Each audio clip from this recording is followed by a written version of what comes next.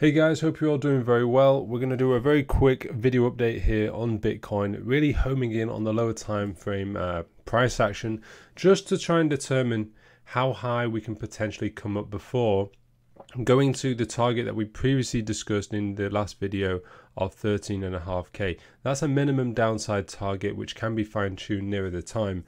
But for now, we need to determine what is going on here. So we're really being led by two pitchforks. So this is the main one that I'm following right now.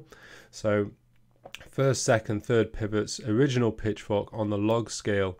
And you can see we cleared the median line of this pitchfork. Okay, so there was a shout for it potentially to come up to the next line of resistance, which is this 0.5 line, which could still be possible. Okay, but if we home in now and just look at the 1 hourly, we can see we've kind of done a three-wave-ish move up to here and got rejected. Now, obviously, this is a weak market. The downside target is what I'm looking out for, 13.5k. So any move up is likely to be pretty weak. I think it was probably the 200-week simple moving average that pinned us down around this 22.5k mark. But the question is, are we going to come down from here? Is this going to mark out our temporary high leading to our continued down move to 13.5k? Or have we got another move up before we come back down for the big move? Okay, so this is what we're going to discuss in today's video. But the way I'm looking at it, if I look at this chart in isolation here, just looking at Bitcoin, I see, just from an Elliott wave perspective, probably like a three-wave move up to here. That's corrected. So then we're looking for another three-wave move up to complete like a W or XY scenario. Now, as far as I'm concerned, the initial move up, I would say that is proportional to the initial leg up here, okay, which obviously led to a pullback and another wave up. So I've got a feeling we could have made the initial move up, we've got a pullback, and then we could make one more move in, and that would be quite linear and quite regular looking with this pitchfork. You can see the shift pitchfork. We fell a little bit shy of the upper median line. Ideally, it would be good to hit the upper median line, at least hit it or overrun it slightly. So there's this intersection here between the upper median line on this smaller pitchfork and the 0.5 line of the bigger pitchfork. So that's an interesting level that I'm looking at. It does mean slightly overshooting the 200-week simple moving average. If we just pull that up a moment, let's just home in on that one. Let's just zoom in right there. And let's take off the other annotation so we can see it clearly. So this is our 200-week simple moving average. So we basically came in just very shy of it here, but we could just tag it and maybe slightly overshoot it with that next move up that I mentioned. If we just go in on the, we need the weekly. Yeah, so as you can see, that intersection right there, it just slightly overshoots the 200-week simple moving average, but not by too much. So I've got a feeling we may potentially have another run up before getting that drastic move down to around 13.5k. Previously, we spoke about a potential move up as high as 24k. But as I say, this 200-week simple moving average, I've got a feeling it's going to weigh heavy on the market, and I think it's going to act as that resistance barrier. It may have already pinned out the top here, and we may just come rolling over straight down straight away. But as I say, I've got a feeling that we're going to see a bit more consolidation, maybe just taking us a little bit higher before we go back down.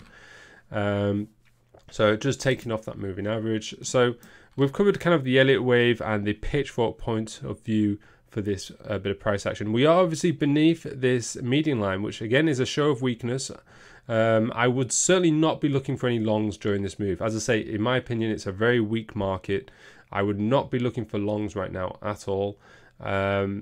This is only a situation of looking for short opportunities as far as I'm concerned right now. So the other key thing to look out for is the fact that the NASDAQ, which I mentioned, is what I'm really looking for correlation with crypto on. So you can see we've been following this downward pitchfork really nicely. We're here on the 4-hourly time frame.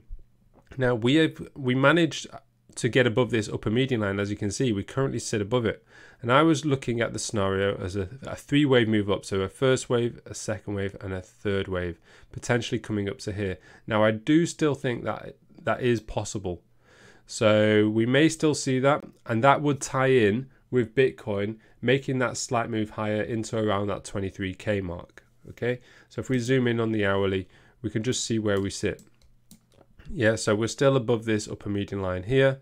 So as long as we're above here, I've got a feeling the consolidation in Bitcoin could be a little bit more prolonged, may take us into the 23k, just making us a smaller time frame, higher high.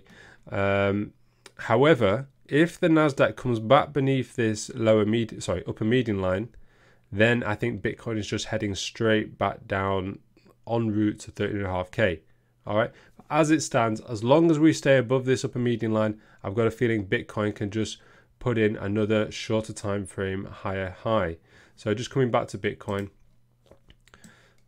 so I've got a feeling this could just be the first leg up, the second, and we've got a third leg up to here. Okay, as long as the Nasdaq stays above that upper median line.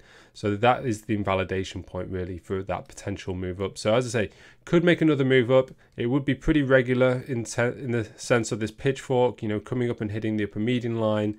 And from an Elliott wave perspective as well, it would have completed like this WXY scenario also. Yeah, so that's what I'm looking out for.